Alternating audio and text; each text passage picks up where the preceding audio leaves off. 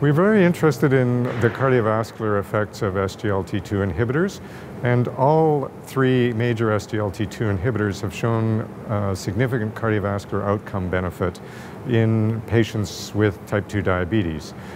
In addition, all of the studies have noticed a modest but significant increase in hematocrit by about 2 to 5%.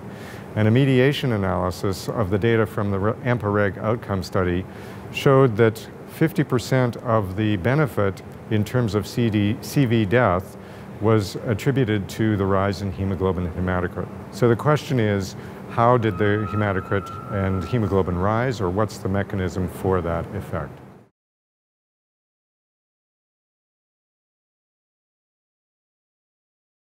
So this was a sub-study of the EMPA-HEART study, which was a study of approximately 90 patients with type 2 diabetes and the risk factors that were similar to the EMPA-REG outcome study. They were treated with either 10 milligrams daily of empagliflozin or placebo for 6 months. And during that trial, we took baseline samples for erythropoietin, red cell indices, and iron stores. At 1 month, we remeasured the erythropoietin levels, and then at 6 months, again, we had EPO levels, red cell morphology, and iron stores.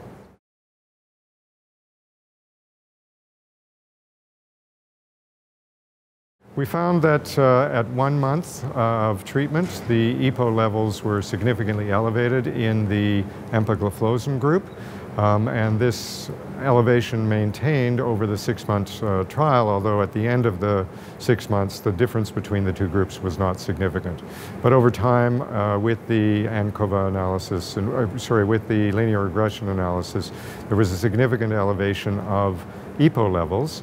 And at the same time, there was the expected change in hemoglobin levels. The hemoglobin levels rose, the hematocrit rose, the number of red cells increased, but we found that there was a wider distribution of red cells. The RDW increased, and the mean corpuscular hemoglobin concentration decreased.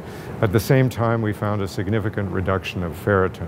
So all of these things together indicate that there was erythropoiesis stimulated and by an elevation of erythropoietin, and this led to the changes in red cell morphology.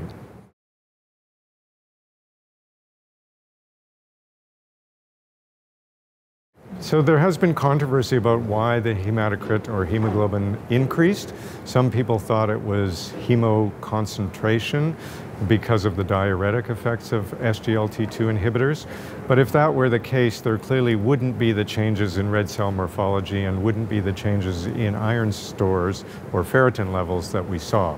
So we think this is convincing evidence that at least a large portion of the effect of hematocrit is mediated by the rise in erythropoietin levels.